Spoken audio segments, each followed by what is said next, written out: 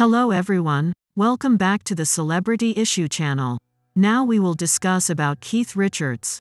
Back in the 1980s, Keith Richards, legendary guitarist of the Rolling Stones, offered insightful predictions on how music technology would shape our lives. During that era, the Rolling Stones were grappling with emerging technologies, fearing they might overshadow their traditional rock sound.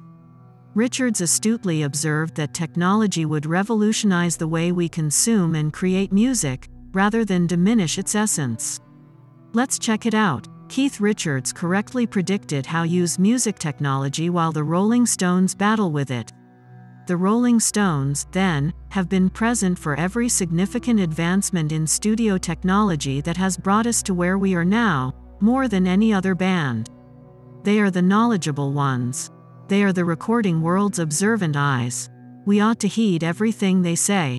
Published in the November 1986 issue of International Musician and Recording World, the interview is remarkable for numerous reasons, not the least of which being that the Rolling Stones were by now seemingly considered an antiquated band by the media.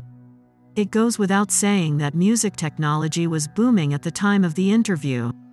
In 1986, digital technology was beginning to make an appearance in recording studios.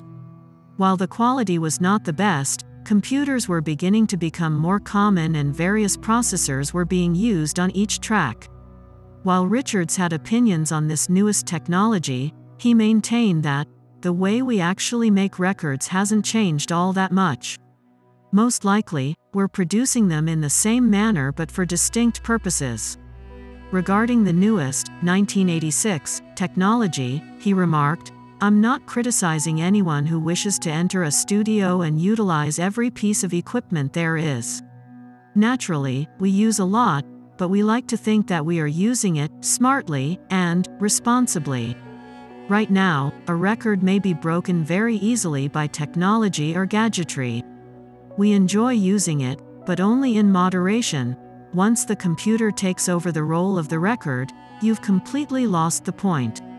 Record breaking is a technological race. Although technology is meant to be a tool for expanding possibilities, it is currently having the opposite effect. I believe that individuals are adhering to formulas they know to be safe because they are afraid of the abundance of options." In addition to the prediction, which could have been made in 1986, let alone in 2024, there is more.